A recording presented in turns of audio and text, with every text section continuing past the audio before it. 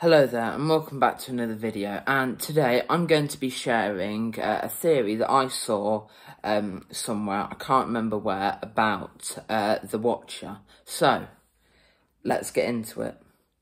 So, for those of you who don't know or need a bit of a refresher, the Doctor is a sort of being that came to the Fourth Doctor in his regeneration story, Logopolis. And I found this really interesting theory. First of all, the Watcher is this really sort of misty, whitey sort of figure, and I've just always been fascinated by it from the very first scene when you see him in that field across from the motorway. I just find that scene so striking and a bit eerie and spooky. So, let me show you the theory I saw. So there was this book published in the 90s, which had the Celestial Toymaker as the villain, and there was a passage about the Watcher saying that they come to all Time Lords at some point in their regeneration cycle, but it's a mystery to know when. So that confirms basically that this not just happens to the Doctor, this happens to every Time Lord. And also, I saw this theory that in part 2 of Logopolis, I think, that when the Watcher is on the bridge beckoning to Adric and the Doctor, he goes up the gangplank to the bridge and sort of speaks to the Watcher.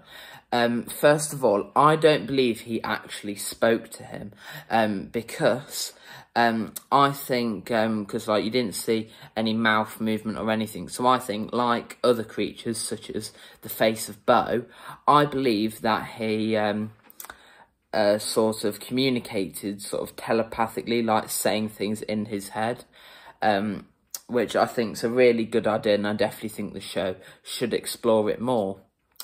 But I think that, as it says right in the Fourth Doctor's regeneration scene, it says that, well, Nyssa says that the Watcher is the Doctor. So, what my theory is that, well, it was kind of mixed with someone else's online.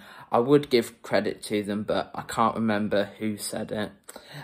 Is that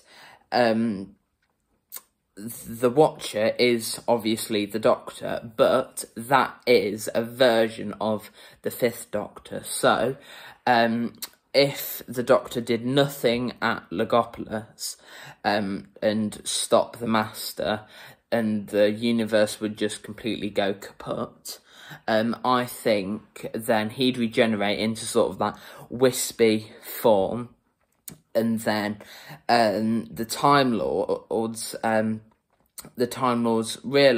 sent the Watcher back to the end of the Fourth Doctor's life, before the events of Logopolis happened, and then sort of watched the Doctor, hence the name The Watcher, happened, and sort of like warned him about what could happen, what might happen if he didn't do anything. So and then at the end, when they sort of like merge together and then Peter Davison appears, I think that happens because so they don't create a paradox that the Watcher doesn't exist anymore. So they merge together to create the Fifth Doctor's life form, if you get what I mean. So the Fifth Doctor isn't really the Fifth Doctor, he's more a sort of amalgamation of the Fourth Doctor and the Watcher, if you get what I mean. And I stumbled across that theory, and I found it really compelling and really interesting. So I'd like to know what your thoughts are on what the Watcher is. Do you like the concept, or do you not? Do you wish it was a sort of thing left in the past? Personally, I'd love to see the Watcher again. He's always fascinated me. I just think it'd be great. So let me know what you think of the Watcher and what your theories are for him. And do you like this sort of type of discussion video? I'd really like to hear what you think. Let me know in the comment section down below. And hit the like button and subscribe. And I will see you in the next video. Bye!